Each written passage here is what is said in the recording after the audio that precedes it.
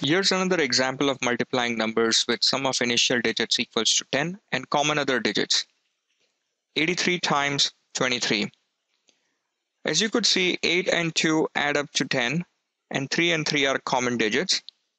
So we can apply this shortcut.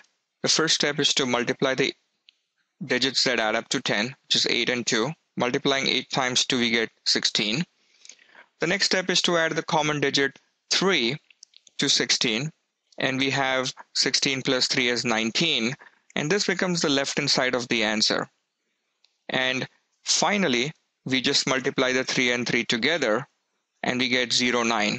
Just make sure that whenever you get a product in a single digit like 9, you insert a 0 to get the answer in a 2-digit format.